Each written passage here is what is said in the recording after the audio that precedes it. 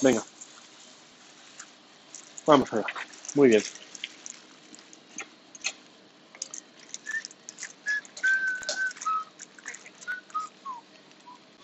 Sandra, el otro día no sé si estaba usted, que les pedí que grabaran el ambiente de quirófano.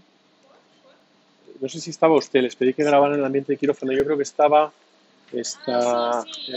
Andrea, pero no me mandó los vídeos. Dígale que a ver si es capaz de enviarlos. Okay, so now we have this man who was in a urinary retention. He had a previous episode some years ago, and he went into retention again. And 3 times they tried to take the catheter out. You can see that this is catheter edema. This is caused by the tip of the catheter. And he had a negative urine culture, and we're going to perform a Moses enucleation. So we're going to come out to the apex and study the anatomy of the sphincter. You can see the contour. So I'm going to choose to mark, you see the limits between the apex and the sphincter, you see? That's the limit, and bring it down towards the verumontanum. And also bring it up all the way, taking into account that the sphincter is tilting forward.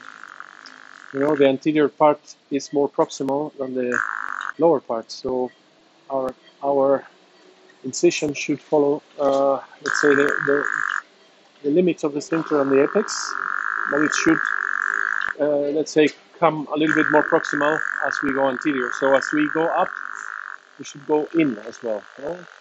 That's the idea. These are the 12 o'clock fibers.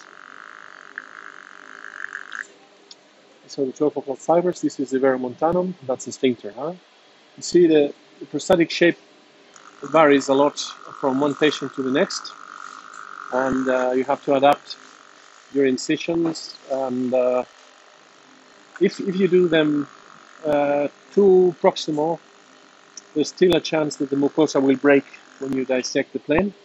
But if you do it right in the interface, right in the edge, let's say, of the sphincter and the adenoma, then it will be okay. So you see I'm cutting the attachments that unite the sphincter with the apical prostate in the dorsal area. So from 6 to 9, from 6 to 9, and from 3 to 6. And then, of course, if you have good enough visibility, you can prolong this a little bit, coming up. And the objective of this is not to look for the proper plane still, but to generate this groove. You see there's a groove between the sphincter and the prostate, and that is going to be a very solid landmark to protect the sphincter.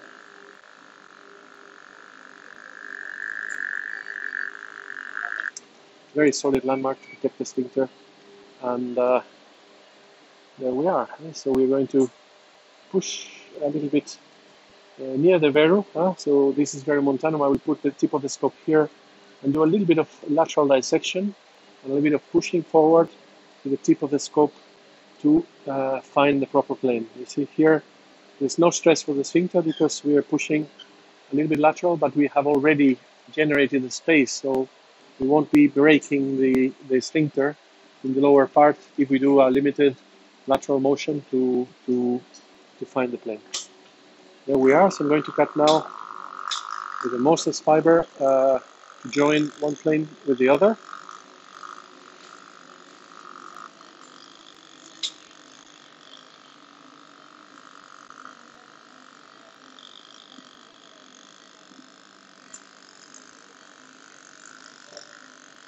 So here we are,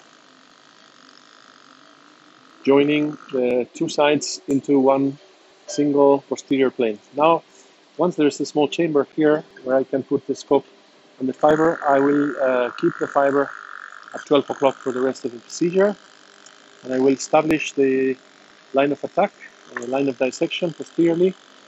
That is going to serve as a guide. You see, sometimes we don't see exactly I mean, distinguishing the plane is a little bit esoteric in the sense that, of course, here, for example, you can tell that we are in a good plane, but not always throughout the procedure you can tell exactly that you are in the good plane.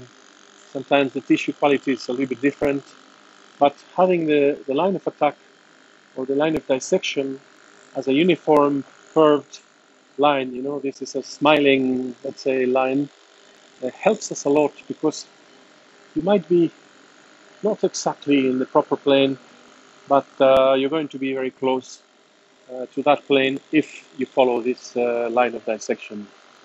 Normally, the mechanical, let's say, shock waves that the holmium produces will open the plane for you, so you have to point at a certain distance of the tissue. That gives you a nice, you see, disruption of the fibers that are joining the capsule with the adenoma, and at the same time you have to make sure that it provides reasonably good hemostasis. You see, this plane is very beautiful, so this is a good thing because we have a good let's say example of a good plane. And then, as I said, if you follow this line of dissection, even when the plane is maybe not so clear here, sometimes you can do a little bit of mechanical excursion, but I'd rather not do a lot of mechanical dissection because there's usually no need. Only when you are in doubt, you know, and you could do a little bit of pushing with the tip of the scope to see if you're in the proper plane. But the concept of this line of attack is quite good because, you see, it allows you to dissect a very uniform plane. Here you can see the posterior aspect of the sphincter has already been released. And now, to go anteriorly, I'm going to cut initially on the prostate, you see? On the prostate. Why? Because this is the sphincter. So if I cut following this plane, what I'm going to do is release it from the apex of the prostate. Here we are reaching 12 o'clock. Here the incision is more horizontal. But now what happens when you go in, you see, we have gained a lot of access. This is the line I cut. But thanks to that, I can see now the proper plane much better, and I have much better access. And I think this is a very paramount concept, to incise the apex a little bit, to release it from the apex, and then it's very easy to find the proper plane. And also, as we come up with the scope, you see, many techniques show you how the lateral lobe is dissected upwards, but nobody looks back to the sphincter to check what's going on. And, you know, I try to look back and do further incisions, you see, on the prostate, so we get better access to the plane, you see, and this way, what you do is you achieve to protect the sphincter completely, and you achieve to protect the mucosa of the sphincter, which is, I think, very relevant for a proper immediate postoperative urinary continence. This is 12 o'clock fibers. Here, you see, this is the limit of the sphincter. This is apical tissue. And here I'm cutting towards the 12 o'clock fibers here. It's interesting that we find these fibers when we enter, let's say, the anterior plane, and we will find also vertical fibers when we exit the anterior plane and enter the bladder. So anteriorly, you have to look for the vertical fibers at 12 o'clock to enter the anterior plane, but also to exit the anterior plane and enter the bladder. Okay, so on the other side, we will do the same. You see here, you can see there's some attachments of the sphincter and the apex. So I'm going to do a cut on the tissue, you know, just to release the apical tissue a little bit from the sphincter, and to generate some space. So when I go in, I can look for the right plane. You see here, and I can try to follow the right plane, and by generating that let's say space, I can put my scope in there, and I can follow the plane very, very carefully,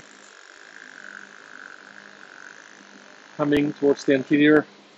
You see here, I have to protect the sphincter also in this area. So here I'm going to cut horizontally into the prostate. I don't mind if this is the right plane or not, but I am taking the battlefield a little bit more inside towards the sphincter at 12 o'clock. And now, of course, I will go back to check the good plane you see here, and of course we have better access to develop this plane, and we know that the sphincter lies a little bit behind, so there's less chances of damaging it. Yeah? Let's go. Let's proceed with this plane and this dissection. I'm going to go a little bit deeper, let's say, in here, so I can bring it up, bring it up, bring it up, bring it up. Here, the tissue is obstructing my view, but I know that I'm in a good position. I'm doing a good thing. Here I'm reaching 12 o'clock again, and I'm reaching the 12 o'clock fibers again. You see, we can recognize this relatively easily. Here we are. This is the dissection of the anterior plane. I want to go now as anterior as I can, because the sphincter is lying behind us already. So I don't want to leave any anterior tissue hanging from the sphincter that could lead to obstruction at some stage. So here you see we can come back to the proper plane on the other side, develop it a little bit further, and take the plane all the way anteriorly until I am able to connect, let's say, with the other side. Here we keep it horizontal. If you suspect we are close to the sphincter in a certain point, but we are reaching the anterior plane that we did from the other side. So now we have managed to release the sphincter completely. Huh? There we are. So again, coming up, coming up, coming up, trying to follow this direction of the fibers of the capsule that are telling you where to go. That's some apical tissue. This is the connection with the plane on the other side. Yeah? Initially, the space is quite limited. You see, we have to, let's say, struggle a little bit at the beginning. But I have to say, after this initial, let's say, 5 or 6 minutes or 10 minutes, whatever it takes, you have a very nice circumferential plane of dissection, and the water is going to irrigate this, let's say, space, which is small at the beginning, but will get progressively larger as we develop more and more this plane. All right, so you see, having this line of attack allows you to continue with your dissection, and then the only worry is to go, let's say, too deep in the capsule. So we're going to make a dissection that is quite gentle, and so it allows us to judge if we are in the right plane or maybe too deep. And if we are too deep, you see, for example, here, you could tell I'm going a very deep. So just get a little bit more medial with your fiber and correct, you see, the dissection plane. Let's say, violating the peripheral zone is not a problem unless you continue with this capsular violation and you perforate it. So you have to stop before a perforation happens. That's usually relatively easy if you, let's say, progress slowly and carefully. And you'll see that even when we progress relatively slowly, this is a very fast technique. Here we are, dissecting the plane anteriorly, and checking the characteristics of the tissue. I'm trying to follow the curve. You know, we're not dissecting straight lines. We're dissecting a circumferential plane. So as I progress, I get closer to the adenoma. Let's go to the other side and see how this is now progressing. You see here, it looks like a good plane. I'm trying to follow the line. That might be a little bit deep, so I want to correct here. You see, it's not a big deal. You know, the fiber measures only 0.5 millimeter, so leaving 1 millimeter more or less of tissue, it's not really relevant. When you look at the big picture, we are removing 80-90% of the of the total volume of the prostate. So, of course, we don't want to leave bulky amounts of anomatous tissue, and we don't want to leave any nodule, any adenomatous nodule. But these minimal irregularities from the capsule are not important. So just focus on the big picture, follow your line of attack. Here, we haven't established a proper, let's say, anterior plane. I'm going to try to establish a better plane so we can, let's say, put the scope on the adenoma and lower a little bit the adenoma and have a better visibility. Here, of course, I don't want to go, let's say, too low. So I'm going to try to stay up. You see, maybe and remove the anomatous tissue that could be sticking to the anterior part. But as I said, trying to establish an anterior plane. It's not very easy. There was a remnant of tissue there, but I corrected the plane to take it out. That looks a little bit deep, so we will stay somewhat lower. You see, it's a matter of judging, of course, trying to recognize the proper plane, but when it's not evident, just follow the curvature of the prostate and judge if you're going too deep. At the end of the procedure, we will be able to judge if we left any significant amount of tissue. There's a number of ways to do that. You have to look at the shape of the cavity. You have to see that there's no bumping, remaining tissue there. And also you can use postoperative or intraoperative ultrasound, transrectal ultrasound, as we do sometimes, to check the quality of the fossa. Usually, despite having a relatively regular prostatic surface, when you do ultrasound, you realize that it was very anatomic and you were able to reach the proper plane and the proper depth, and there's no significant amount of tissue remaining. So, you see, we have to find a way to simplify HoLEP so that everybody can learn it. I think I was in a congress, in the National Congress in Spain, and there was a German speaker discussing HoLEP, and he said, this is only for very talented surgeons, and if you are over 50, forget about it because you will not be able to learn it. And I think that's a very discouraging statement. I think, of course, the freeload technique is very demanding because you need very good orientation, and starting to do the freeload technique might be a little bit difficult. In this technique, maybe the challenging aspect is the apical liberation, but it's not so difficult to learn. It's very, very, let's say, structured, very, very reproducible. And I have been teaching it to a lot of people, and they are able to do it now. And they're extremely happy with their en-bloc operations. And here, you see, this is the bladder neck up here, and here we are at the 12 o'clock area, entering the bladder. All right.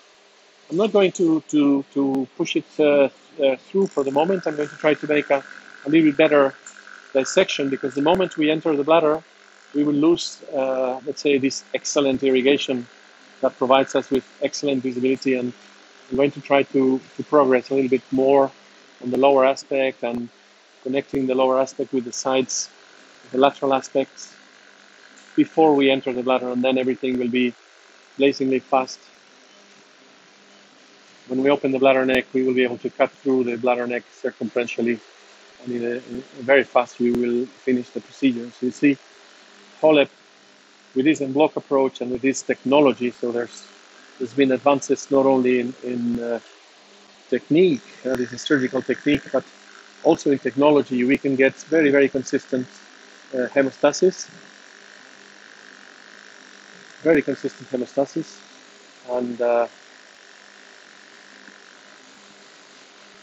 so here, yeah, that might look like a nodule. Now we have to check. Sometimes you can check if you're leaving tissue behind just by going carefully. Of course, if we see that the capsule gets very thin, we might, let's say, refrain from doing this, but I think there was maybe a small adenoma of tissue there. Sometimes the fiber plastic, you see, gets a little bit detached from the fiber and a little bit irregular, and it becomes a little bit uncomfortable. If that happens, you can get a pair of scissors and just cut the end of the fiber and continue with your procedure. I'm a little bit impatient. I always want to finish as early as possible. Sometimes I struggle with this green cling-ons. All right, so there we are. You see, this is lateral, lateral, lateral, lateral. I'm going to try to follow that plane. Here, if we follow this plane, we're going to get towards the anterior part. So we must be nearing the bladder neck. That's tissue I'd like to remove as well. There's nothing wrong. You see, the same way when we were entering the capsule a little bit, we corrected. You can correct. We'll go back and take a little bit more tissue out if you think that it's worth it. Sometimes it's difficult to say if this is going to be a nodule or what. Here, that's getting deeper. We're getting towards the bladder neck, and I think maybe let's do some more posterior dissection. Let's see how this is coming here. Let's analyze this a little bit better. As you get more and more confident with HoLEP, you realize that nothing happens. It's a very safe procedure when you get even a little bit close to the capsule. Sometimes when you remove these nodules, the capsule looks a little bit thin, but usually it has no consequence. So when you do many cases, you realize how safe this procedure is, and you don't tend to panic when you see a little bit of capsule or a little bit of fat or a small perforation. Just relax. Of course, you have to recognize when something happens that is important, but what I'm trying to say is that your first reaction as a HoLEP surgeon cannot be panicking every time you open a little bit the capsule. Many times we do that with open prostatectomy. Many times we do that with TURP. Although I haven't done TURP or open prostatectomy for many years, but I remember that sometimes you could see a capsular perforation. And of course, the reaction was a little bit panicky because you could open sinuses, there was a lot of bleeding, the situation was not, we were using at the time, not saline, but glycine or sorbitol, and it was a little bit more dangerous. But now we are using irrigation of saline, and we're using a relatively low pressure to do this dissection. We are using a laser that provides very good hemostasis, so it's pretty safe and calm and peaceful operation. Of course, having the sphincter released completely and having the sphincter, and I will show you, in very good shape, you see. We respected the sphincter and the mucosa on the sphincter. I'm quite relaxed that the patient will not have incontinence, and we avoided that possibility from the very beginning of the procedure. And I can continue my dissection very happy and very relaxed. So there's nothing tremendous about HoLEP. It's a pleasant operation. It's very anatomical. And then I have to tell you, patients are extremely happy. When you go to see the families, the irrigation is not full of blood. It's usually clear or pinky. And the nurses in the wards like this procedure because they're not suffering like they were before when they had to irrigate patients after TURP. So really, I think this procedure is amazing. You can treat very old patients, very weak patients. Now we're going in the bladder. Okay, I'm perforating the mucosa with my fiber. And now I'm cutting the bladder neck. You see, following the curve of the bladder neck, letting the energy do its job of cutting. You can see that Moses has enhanced the cutting properties of holmium. So cutting fibers sometimes took a little while with holmium, and now you can see that the cutting properties are greatly enhanced by the Moses technology. So great idea, this Moses pulse modulation that has improved hemostasis, has improved the reach of the laser in the sense that it you see, opens the plane very beautifully, but it also provides excellent hemostasis at the same time. So you can concentrate on the dissection aspect, you can concentrate on the plane, you can concentrate on the strategy, and you don't have to think about controlling the bleeding, so much, because it's usually controlled as you go. So here we are. This is the posterior aspect. We're going around the prostate. I'm getting my fiber very close to the tissue, so it doesn't disrupt the capsule, but just, cuts the attachments of the capsule and the adenoma and provides excellent coagulation, but there's no capsular, let's say, violation or damage. Here we are. You have to learn to navigate this cavity. You see, it's a circumferential cavity. I tell my patients it's like an orange. The prostate is like an orange. We are dissecting. We're peeling off the meat of the orange from the skin of the orange, and once we finish, we will take the meat, push it into the bladder, and morcellate it. There we are. This is posterior aspect. This is bladder neck. So you see how we managed to reach very close here, and I'm going to stop at 6 o'clock because I don't want to cross over to the other side from this side, and we're going to check how is this bladder neck looking. You see, it's much less developed. So I'm going to come at 12 o'clock, and I'm going to follow the curve of the bladder neck to dissect it, let's say, towards the posterior aspect. You see, everything is circumferential here. The bladder neck also, and I'm going to cut the bladder neck following this circumference. Like if I did a bladder neck incision here, and that's the tissue I wanted to take out. There's probably some little attachment here. Let's see if I can connect this little plane here with that area. I think I have to follow this direction to get to that, to get closer to the bladder neck, you see. So here we are incising still the bladder neck and separating the adenoma from the capsule. There we are. There we are. Let's check the UO. There it is.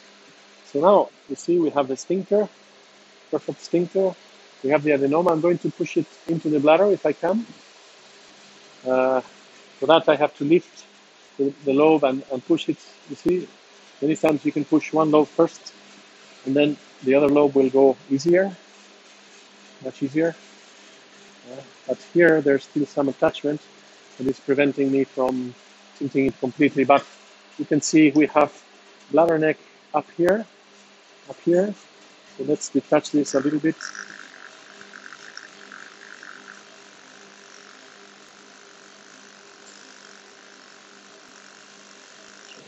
It's becoming much easier. And then we have bladder neck here. So I'm going to cut the tissue here very progressively to make sure that we can send the adenoma into the bladder in one piece. That's En-bloc.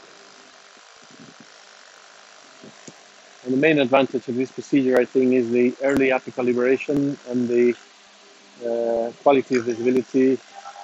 The fact that we are dissecting a very circumferential plane. This is retroperitoneal. This is not the bladder. The bladder is up there. So let's continue in this direction. And keep correcting the plane as we always do. We don't want to make a very big perforation. If we make a small one, it's not a big deal. There we are. There we are. Cutting the mucosa from the lateral aspect to the midline. And that's the end of the enucleation phase, I think. There we go. I'm going to check a little bit hemostasis. You see that we lost the laminar flow that was giving us excellent visibility. Here, you see we were going a little bit deep up there. That's not perfect. So I'm going to remove, let's say, these hanging bits if I can, but we don't want to insist going deeper like that. Just stay here.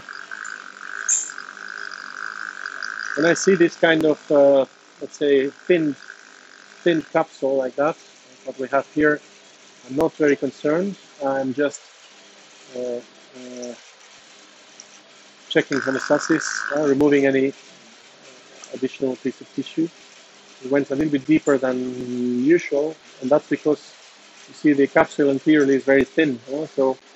But here it's holding very well. I think this is proper capsule, just a little bit flimsier there. No big deal. I will remove the catheter tomorrow as well. I don't tend to keep the catheter for longer,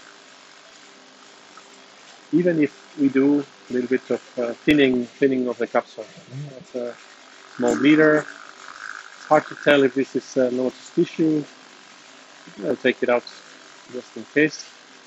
So this is what I call the trimming phase, where you check hemostasis and you check if something is remaining. That's why I don't care so much, if you let's say if you leave a little bit of tissue that's probably belonging to the bladder neck, but let's remove this a little bit. What I'm saying is, if you have to correct your claim, don't worry if you think that you went a little bit too much inside, because we can check at the end if there's any remaining leakage tissue that needs to be removed. There we are. So it was a very fast operation. We have a pretty good hemostasis. I'm going to check this bladder neck area.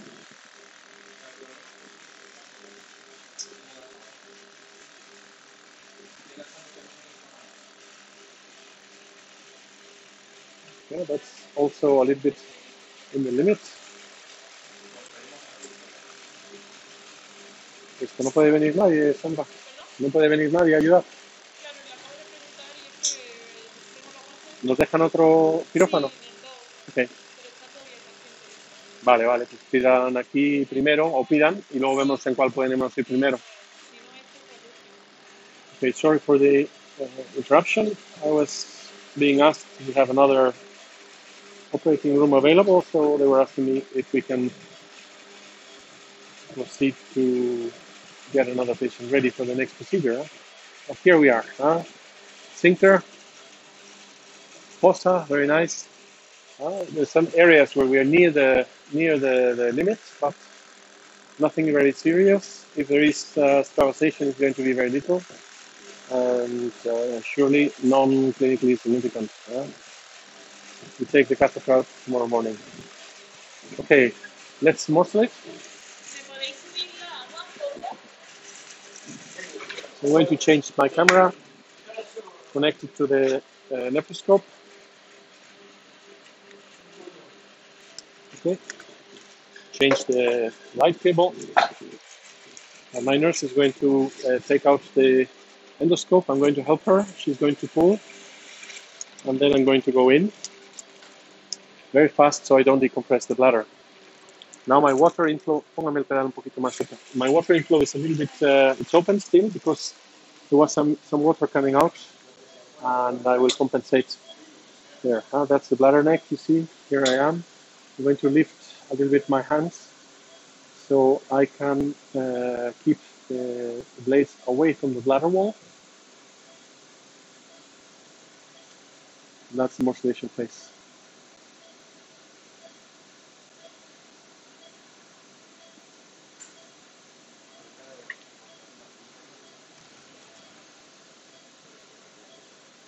The Piranha morcellator is an amazing tool and provides excellent morcellation, very fast morcellation, and allows us to perform these procedures in a very limited time. So HoLEP is no longer, or doesn't need to be, no longer doesn't need to be. Is that correct? Say that? Do I have water?